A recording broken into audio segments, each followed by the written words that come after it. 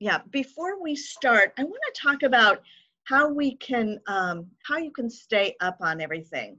I've gotten a few notes that indicate that Canvas is hard to follow. And I tried to make it as easy to follow as possible, but I know that, like when you're, like pushed for time, it can be difficult. So let me walk you through a few things. This is our Canvas homepage. This is where you'll end up once you click on the dashboard. And I will keep the most current modules here. I don't want to have eventually we'll have 16 modules, and I don't want to have them all there. So I'll keep the current ones. You can always go back and look at any other modules from right here. And then the most current announcements will be right there. But this is week 3. And because we're online, because we're meeting once a week, most of our material is on Canvas. And so this is the week 3 page. And if you want to not get confused, start at the first page.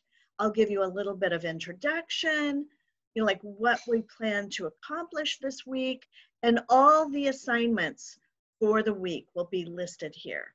And then you'll see this next button, and you can go there. Now this is where I'll post the video from today.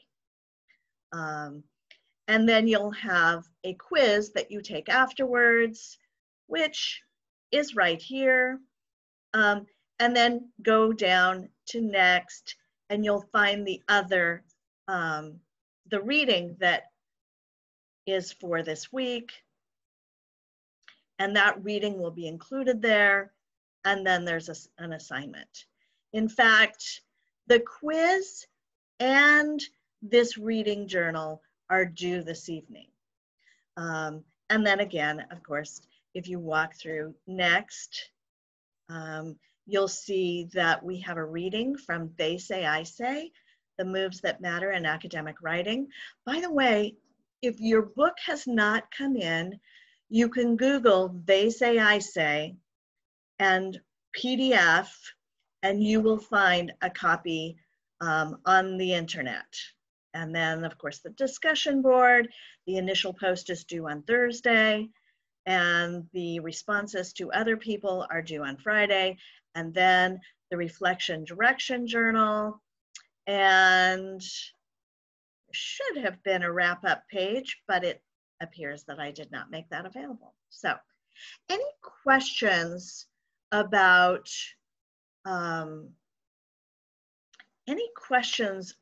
how to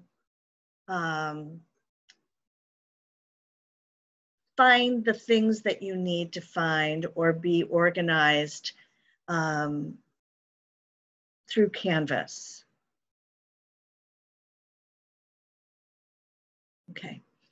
I will try and keep it as organized as I can. I know I had some huge messes. I had imported some assignments. They got imported twice. I appreciate you all letting me know that that's what happened.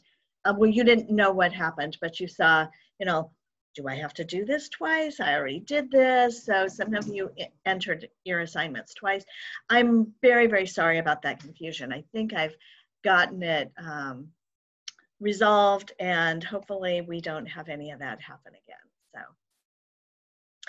So today I want to focus on rhetoric, but before we get started, I want to give you an opportunity to tell me what you think about when you heard the word rhetoric. Now, how we're going to do this is on your device, go to menti.com. Oops.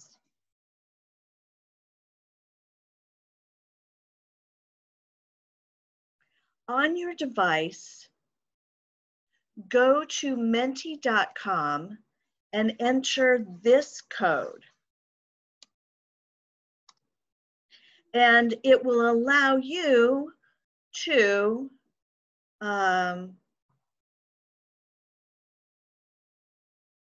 see this screen.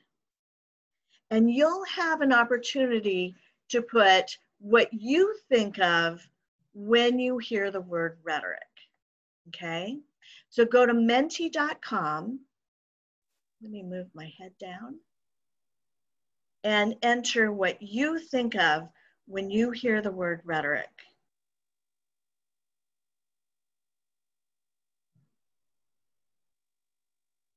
You'll be able to enter 3 different words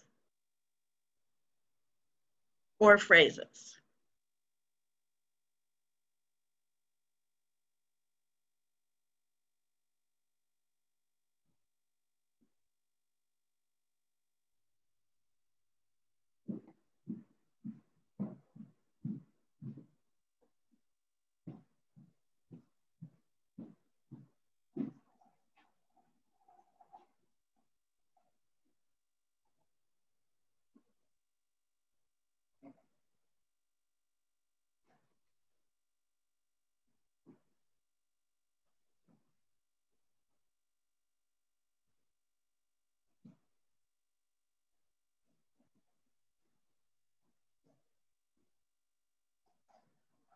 Good. I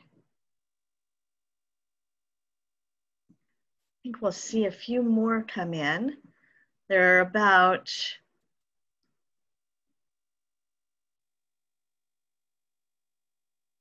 oh good, convincing, importance, tone, reasoning.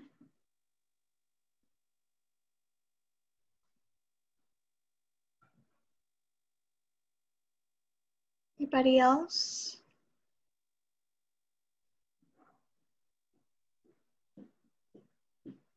Okay. Oh, but wait, there's more.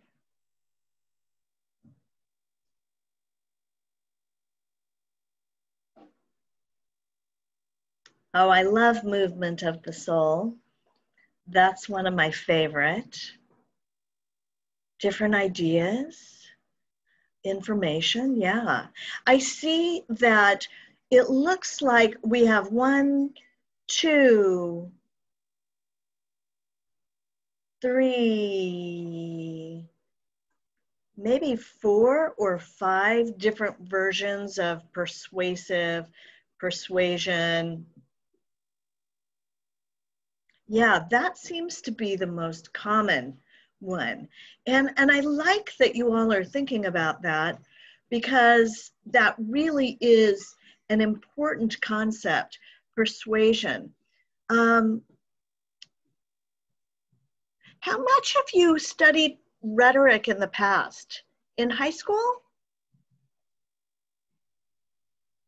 Amanda, have you studied rhetoric in the past?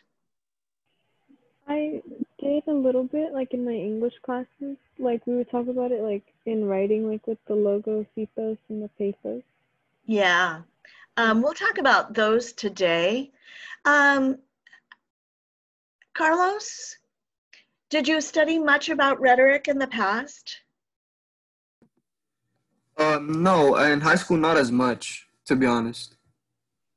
Yeah, I think it depends on the school you go to, how long ago you went. I had never heard about rhetoric when I was in high school. That just wasn't something we talked about. Persuasion or focus on audience. Yeah, and so Gabriel said he'd never heard of it. But Alejandro has studied it. And so we all have these different backgrounds in rhetoric. But I think that what we're talking about today, for those of you who have studied it in the past, either a little bit or a lot, this will be a refresher and will probably add to what you've discussed. And for those of you who maybe haven't studied it before, I want to give you some information to give you a better background on it, because we'll be looking at, like how authors use rhetoric and rhetorical principles, rhetorical appeals, rhetorical strategies in their writing. And we'll also be talking about ways we can use it in our writing. By the way, rhetoric isn't limited to writing. We can see it in art, we can see it in speeches, we can see it in films, in poetry, in architecture. Rhetoric is everywhere. And when we become more aware of it, then we can think about it, and maybe people who are using those strategies on us don't have so much control over us. So let me switch. Let me do a new share and go to our PowerPoint. And yes, there is me, Wednesday. And we're going to define rhetoric. I also want to talk about what an argument is and what ethos, pathos, and logos are and how they work. And if we have time, I have a final group activity for you. How many of you have already read Callie Linfor? Okay, yeah, just put up your hand, or you can use the little, you can put that in the chat, or you can use the reactions at the bottom and raise your hand. 1, 2, 3, 4, 5. It looks like maybe more than that. Most of you have already read this. So let me go back to the screen and let's talk about rhetoric, and then hopefully we'll have time to do the activity on Callie Linfor. So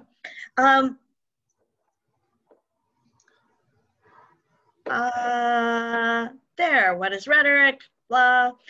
I didn't see anybody put, a lot of you put persuasion, which means that somebody is trying to get you to think something, get you to agree with them, get you to think something's good, something's bad, something you should do something. Obviously, we see rhetoric a lot, this attempt to change somebody's mind or make them think that way more clearly.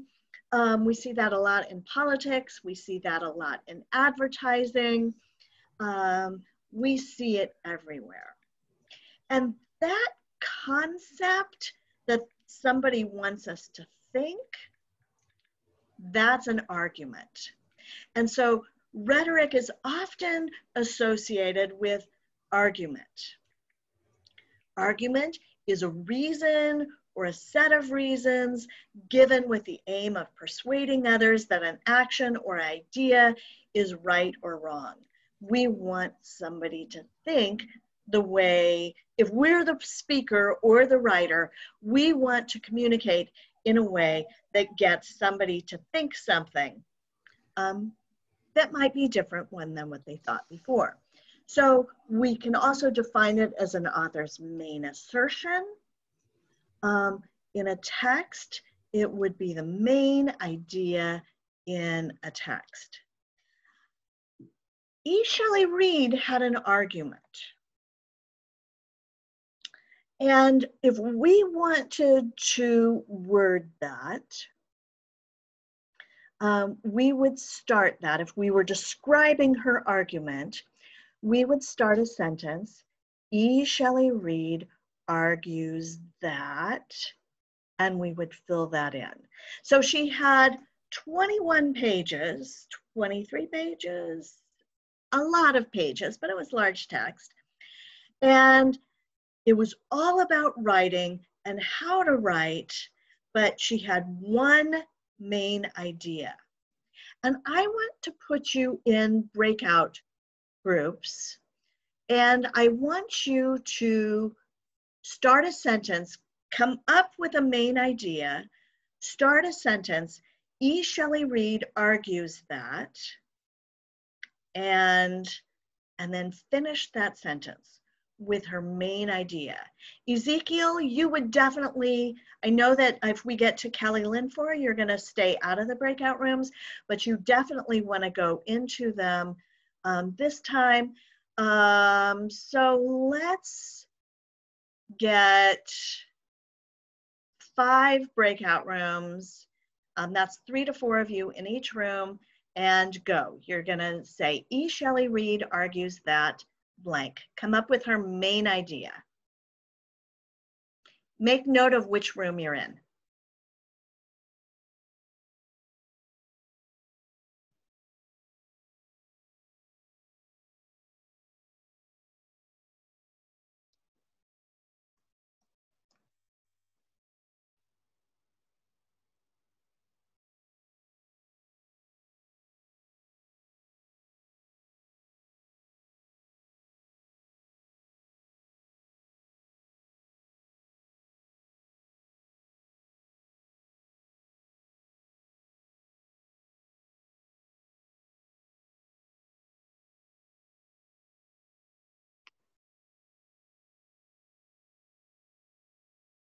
Okay, so how did you word that sentence?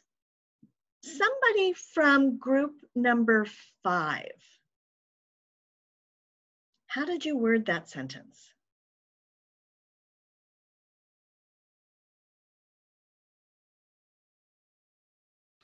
Which sentence again?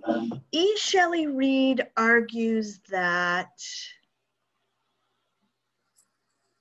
I'm not 100% sure on what she argues, but it seems to be something like what I got from it, she was giving like a bunch of like tips and tricks about writing and like rules and how writing can be like doable. Yeah, so that's what she's doing in the text. She's providing tips and tricks. I like the way you word that, Esteban, for writing to show how it can be doable. So those are the main things she's doing in this text. What would her main idea be? Somebody from group 4. If you were to word that into one sentence, what are those tips and tricks? What are they doing? What's her main idea? She argues that she's teaching college students how to write better. Okay, so that's what she's doing. But if you say she argues that, what's her main idea? She argues like about the importance of rhetoric and how college kids should use it. This is what she's arguing about. And we want to word it a different way. So it's one sentence that is her main idea. Did any group come up with a sentence that was her main idea, not she argues about? I think it's really important to know the topic. I think it's really important to know what she's doing in the text. So I really liked what group 5 came up with, but we also have to get that main point into a sentence. Ezekiel? I think one of the main points was that E. Shelley Reed argues that we as the writer should not write for the interests of our professor or instructor. Rather, we should write about things that interest us as the author. I think that that's definitely part of what she's talking about. And we could say those are some claims she makes that fit together with the main idea. Let me show you what I put for the argument. And this will give you an idea of what I mean by argument. E. Shelley Reed argues that although writing will always be difficult, when we write for real people and think about what they will need in order to understand our ideas, we will figure out ways to do it. So one sentence that sort of collapses the whole idea, the whole text into, one sentence that just collapses the whole article, that summarizes it, the main idea. And it can be really hard to find the main idea, but I'm guessing that when you read this, you go, oh yeah, I knew that, because she really did communicate her main idea. So when I think of Callie Linforth's text, I'll want you to think about, what is her main idea? What is the main thing that she wants her readers to take away? Because that connects with her purpose. E. Shelley Reid has this argument, and her purpose is to make students not so nervous, to give them tips and tricks that will help them. So her purpose is to give them tips and tricks, but her argument is that writing will still be hard, but if we keep our audience in mind, we'll figure out how to do it instead of focusing on rules. So, questions about arguments or main ideas. Okay. So let me put that argument statement into other words. We should know about what we're writing, who we're writing for, what they care about, what kinds of things appeal to them, and what kinds of concerns they have. We need to know our audience. We need to know what we want to say and what matters to us. And we need to know how we want our audience to respond. And we really should respond to what they care about. We need to give them concrete examples that includes things they can relate to, and pay attention to their concerns. All of those things. And when I read what you wrote about E. Shelley Reid, that's what I heard, is that you were surprised because you felt like she was talking to you. One of you, maybe in this class or the other class, you wrote, it was like she could read my mind. And yeah, that's what she's doing. It's like she's anticipating what you, her primary audience, would be interested in, concerned about, or care about. E. Shelley Reid says when we do that, when we pay attention to the audience and not just rules, when we write about things that are passionate about us and we really have a purpose, our writing will have a fighting chance of being real, not just rules. And that's when writing gets interesting and rewarding enough that we do it even though it's hard. She also said that when we follow those three main principles, write about what we know about, we care about, what we're passionate about, we show, don't tell, and we adapt to audience and purpose, we are writing rhetorically. It's about the author and the audience. Author's purpose, author's main point, the audience, what they care about.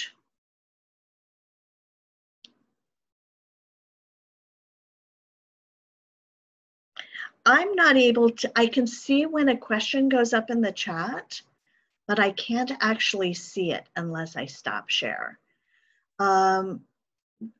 Can somebody ask that question aloud?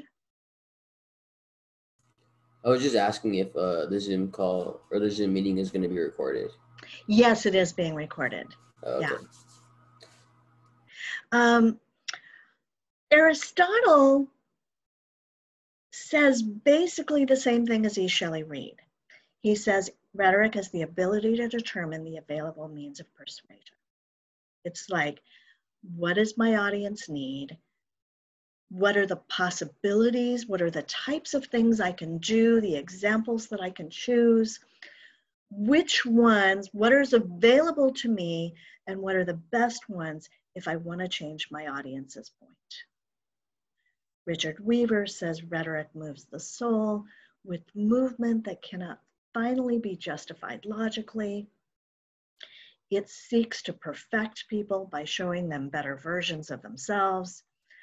And Kenneth Burke says the reverse is also true, that the basic function of, he says, most characteristic concern of rhetoric is manipulation. And yes, we see this a lot with ads. We see this a lot with politics. So rhetoric can be used for good reasons, to help people be better, and rhetoric can be used to manipulate people. Both things are true. And that means that it's a good idea if we know, we can recognize when rhetorical ideas are being used with us. By the way, I'm using rhetoric right now. I want you to care about this. You can tell I'm passionate about rhetoric. I'm passionate about writing. I'm passionate about students. And I definitely want you to see why this matters, because I'm trying to persuade you to care. Now, in some cases it might work, and in some cases it won't, but that is my goal and my purpose. So I don't want to hide anything. So how does rhetoric work? The author or the speaker or the artist communicates in a way that connects with the audience using word patterns, stories, evidence, metaphors, emotional language, comparisons, logic, statistics, images, and more to produce audience responses that make the author or the speaker or the artist's main point, the argument, seem more reasonable or more persuasive. That is how it works.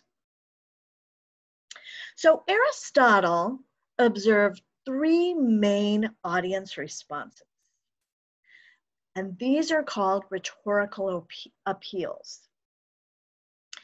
So these are things that some of you have heard of. If you've never heard about rhetoric before, you might not have heard these terms, or you might have heard them in different ways. Ethos, pathos, some people say pathos, or logos. What do you know about these things? Anybody can. Ezekiel, what do you know about one of these appeals? I have a feeling that ethos was used to define or to be as a character. Like Shelley Reed, you were talking about how did she use ethos? How did she build character for her readers to trust her? So it's like building character. Yeah, it's building character that makes us trust her. So that character and trust are combined. What about pathos or pathos? Anybody remember what that one is about? Pathos was like the more emotional kind of persuasion. Yeah, where the author or the speaker gets the audience to feel emotion. Sometimes a politician might give a speech and make people feel afraid. And because they feel afraid, they might do something, they might vote a certain way, they might support a candidate. And so that fear or that anger can actually be used to induce actions. Barack Obama, who was president most of your lives, if you're youngish, he wanted to inspire, in his campaigns, he wanted to inspire hope that things could be different. And so hope and change were his slogans. And apparently he did that because he was elected twice. And so enough people they felt hope. And hope is an emotion just as fear is an emotion. How about logos? I think it's like kind of persuading somebody using like statistics or like just facts. Yeah, that's definitely part of it, Gabriel. And we'll talk a little bit more about that. In fact, we'll talk a little bit more about all of these things. So ethos is the trustworthiness of the author or the speaker. Somebody tell me, why is it important that we see an author or a speaker as trustworthy? To know that you have like a reliable source or Yeah, and what if they don't seem trustworthy?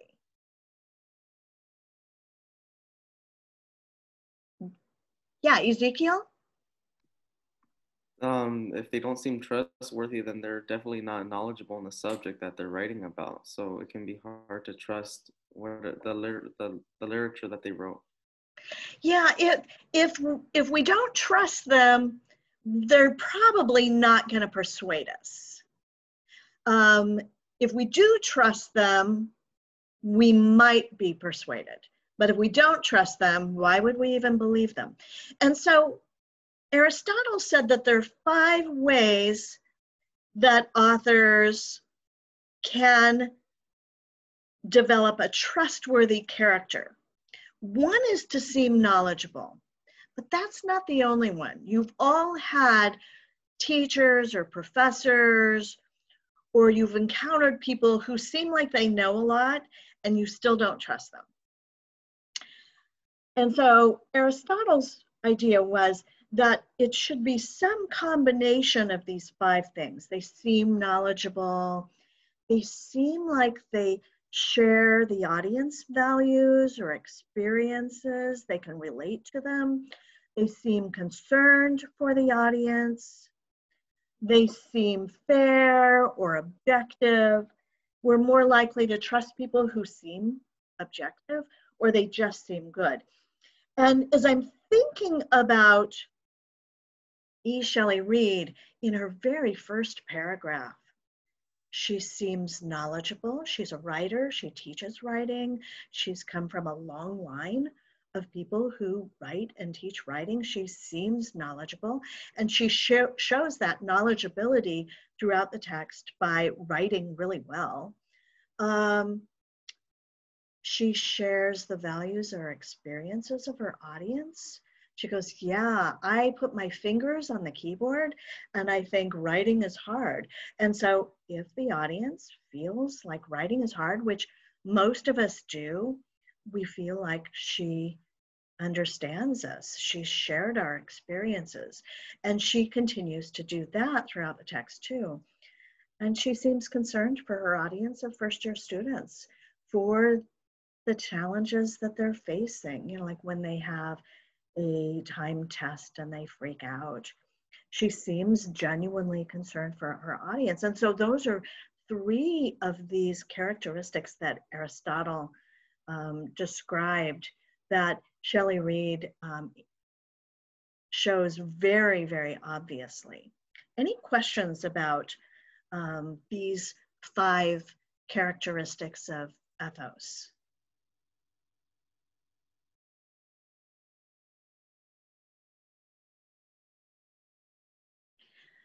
So pathos.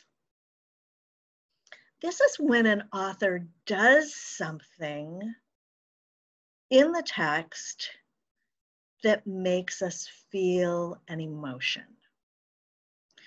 And when we think of emotions, we think of sadness, anger, fear, happiness, but there are a lot of different emotions. Think of emotions. This is a whole range of emotion.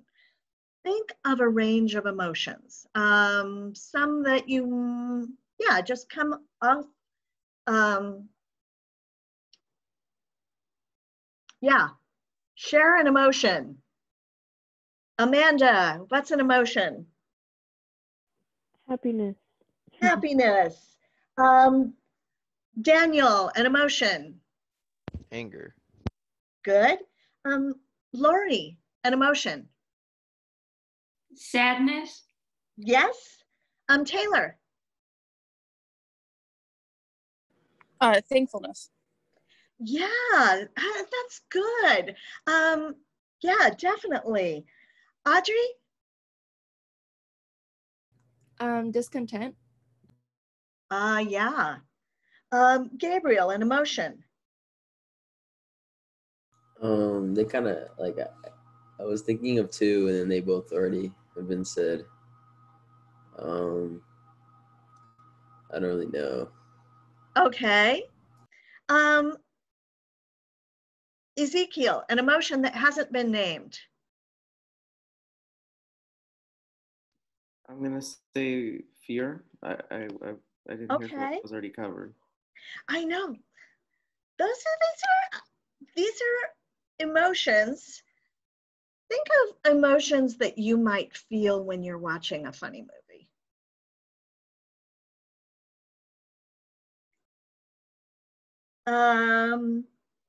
Andrea? Like surprise? Yeah. Another one. Jose? Hopeful. Good. Elizabeth? One could be confusion. Yes, definitely. So we've got a whole range of emotion: gratitude, thankfulness, confusion, fear, hopefulness, surprise, shock, discontent, disgust, and it goes on and on. Even intrigue, interest, those are emotions that we can feel. And so a sense of humor where we go, oh, mirth. There are a lot of emotions that people can feel. And authors can weave those in as they're reading. You can also have aha moments. You're like, oh, that feeling of accomplishment or pride, guilt.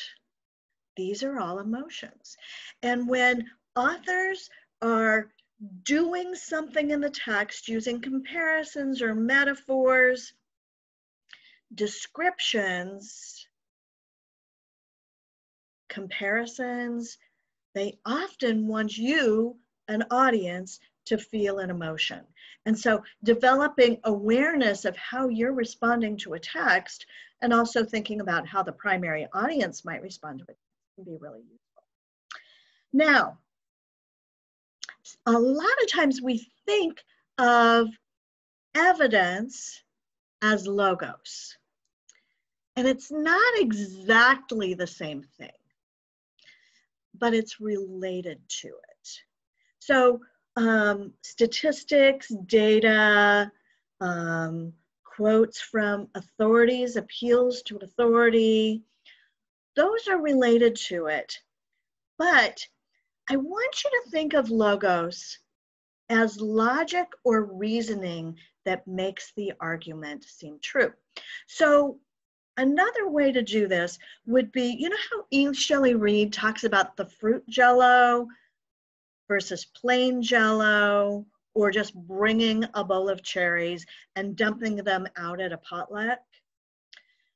So let's think of, and she compares the cherries, those random cherries with pits in them, to the evidence. If an author just throws in a lot of evidence but doesn't explain what to do with that evidence, that's like bringing the fruit without an explanation of what to do with it. But if an if somebody just brings a plain Jell-O to a potluck, people go, that's kind of boring. And so if somebody wants to make the Jell-O fancier, they put fruit in it, whipped cream, maybe layer it. It looks interesting, put a few mint sprigs at the top. Those are the fluffy things. But they make the fruit make sense.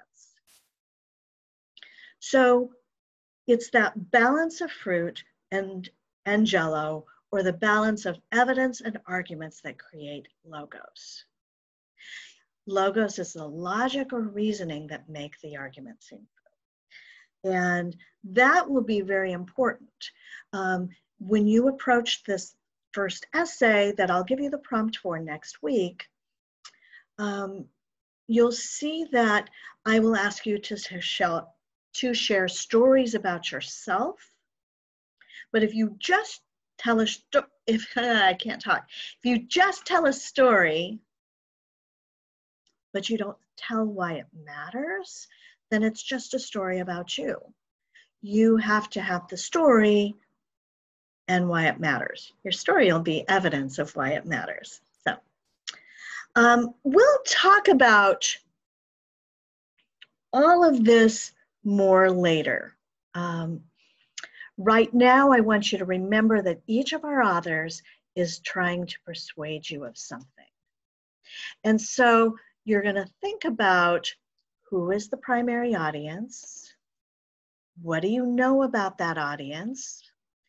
What is the author's main point, and what is their purpose? And what are they doing in the text to persuade their primary audience? That's really, really valuable. That audience response is the rhetorical appeals. Ethos, pathos, and logos, they're all about the audience, and the audience responding by trusting the author, feeling an emotion, or saying, aha, I get it, that makes sense to me. Those are rhetorical appeals. Rhetorical strategies are something very different.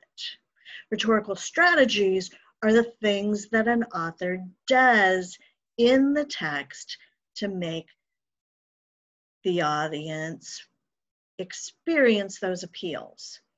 So when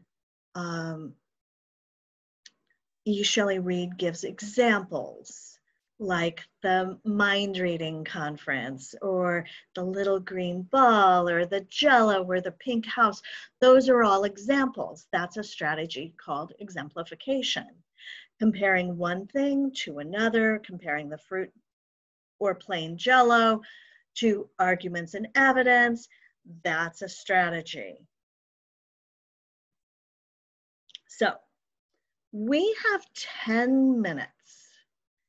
And let's go ahead, since most of you have read E. Shelley Reed, let's go ahead and do this. We're going to do a presentation, but in this time,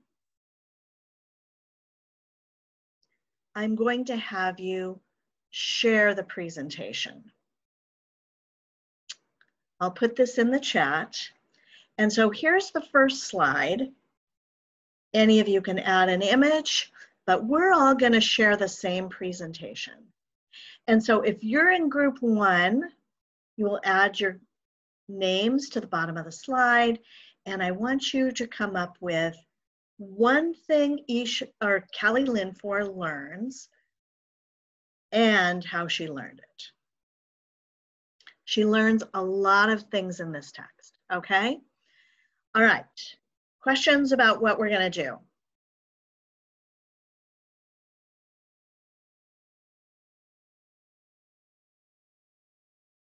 So there is the link to the Google Doc, and I'm gonna put you in breakout rooms. I think a few of you have joined us, and so I will put you in a breakout room, okay?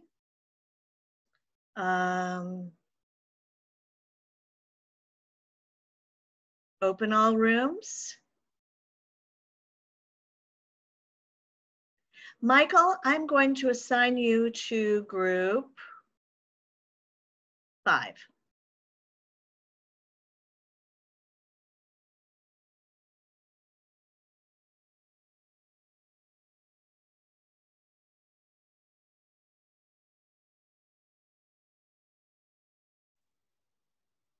So Ezekiel, let me pause. Yeah.